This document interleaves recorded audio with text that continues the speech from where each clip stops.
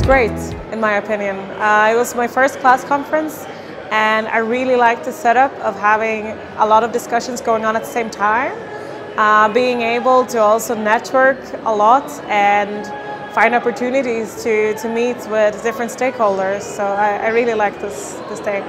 The kind of people that were here at the conference, I would say were many housing providers, investors. We also had a couple of universities on spot, and student organizations as our own. But I still think there is more room for more partners from different backgrounds to be here. We talked a lot today about having this holistic approach to learning hubs and to the way that we deal with accommodation and what it contributes to.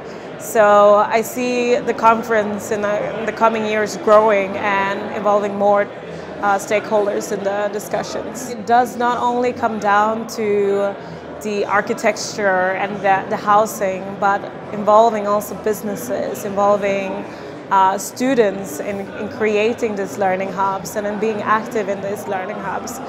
So taking it out from not only the university campus, but making it a part of the city as well.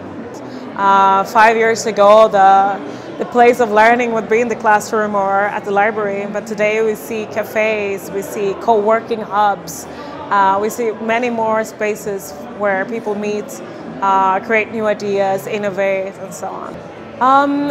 For me, a lot of things were new. I'm very much familiar with the education sector and the graduates and so on, and not as much with the housing sector. So it was very interesting for me to get more insights on why do investors invest in different student accommodation, what is the reasoning behind, and so on. So I think for me that was the biggest learning point. I think there's a lot that we can learn on the different practices of the States, of the UK, of Japan, for example. We had someone from Japan here. So I think there are a lot of things we can learn, and we can look at how can this be adaptable to our own reality and what is the recipe to make this a successful operation on our own grassroots level. Personally, it was a big value. We just started working actually with student accommodation. We started doing research in the field of accommodation because we see that it's one of the major obstacles of actually going abroad. So for me personally, that was a great insight to be able to see how does the other side of the coin, let's say, motivate and engage with the sector, while we're still trying to figure out and map out the opinions of students around this topic. Promote our project, House Erasmus Plus.